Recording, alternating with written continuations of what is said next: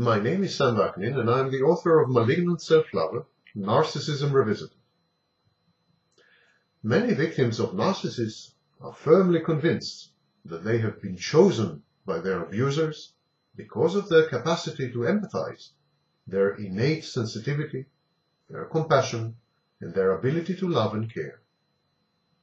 Indeed, these qualities tend to attract exploitative psychopathic predators who leverage these human emotions to their advantage. Classical narcissists, however, are actually repelled by such displays of contemptible, mushy frailties. They regard natural-born empaths as deplorable, nauseating weaklings who deserve all the abuse and ill fortune that life and the narcissist mete out to them.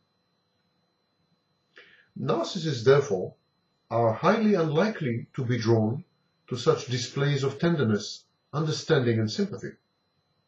They are bound to consider them fake, manipulative ploys, whose sole purpose is either to extract something of value from the gullible narcissist by harping on his emotional needs, or to hurt and torment the narcissist once having secured his attachment and reciprocal so-called love.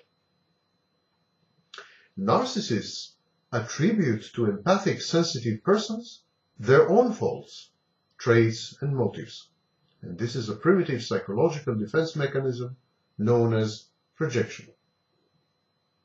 So, what is the profile of the typical victim of narcissistic abuse?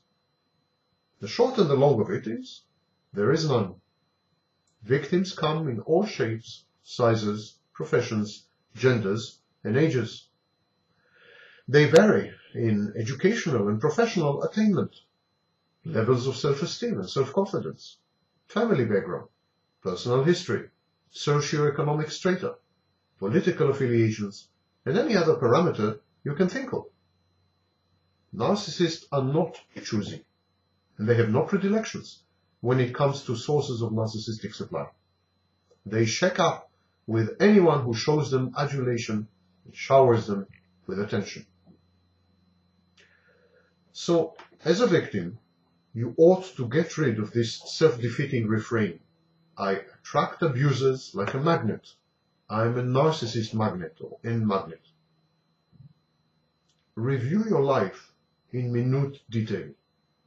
Over the years, and in a variety of settings, your family, your workplace, church, voluntary organizations, many people of both sexes must have found your company desirable and your personality agreeable.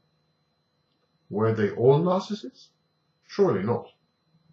Were all those who found you sexually attractive and sought your friendship and companionship monstrous abusers? Again, no. Were you victimized in all your relationships, whether romantic and intimate or not? There is no way you can answer any of these questions in the affirmative. If you chose your partners badly, or if you did not extricate yourself post-haste once you have been mistreated, it must have been your doing. Magnets are passive. They have no judgment and cannot exert control over their destiny. They are a bed simile. Human beings are not inert.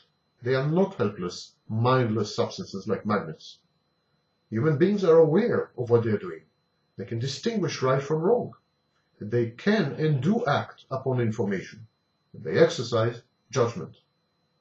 Bad relationships, however harrowing, constitute opportunities to learn lessons.